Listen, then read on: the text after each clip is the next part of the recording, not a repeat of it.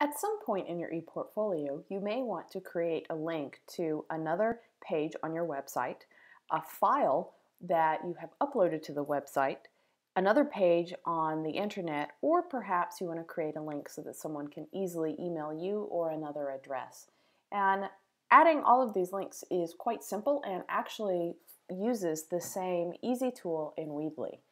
You can create these links either through text or by adding a button or an image. All you need to do is pull in the element that you want and then look for the link feature.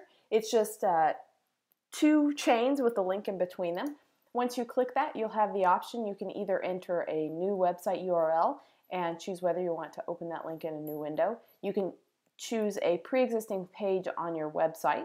You can choose a file that you've already uploaded or a new file, or also just an email address. You can save it, or if you've accidentally added a link, you can always remove it.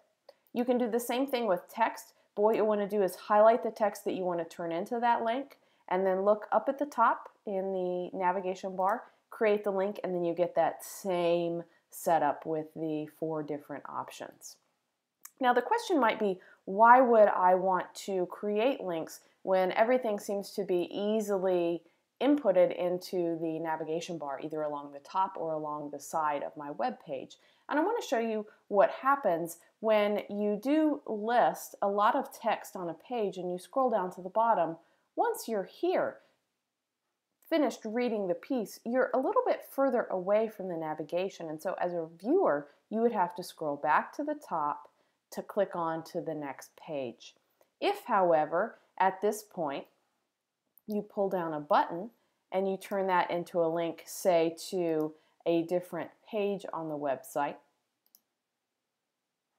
make sure that you click the radio button to pull it down. I know that sometimes people have done that and forgotten. Then what you do when you publish it, let's just take a look at how this site feels.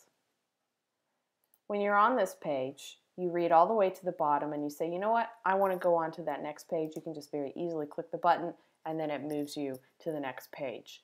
It's a little bit of consideration that's taken when you do this into the readability of the document.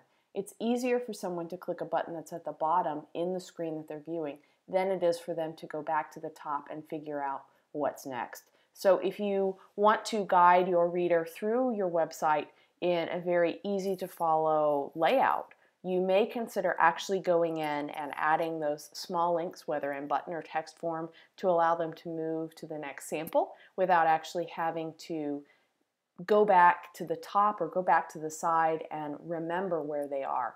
It's all about making this the easiest, most seamless piece of writing that it can possibly be. It's a small step, but it's a huge benefit to your reader. So definitely take a look at it and think about it while you're finishing your ePortfolio.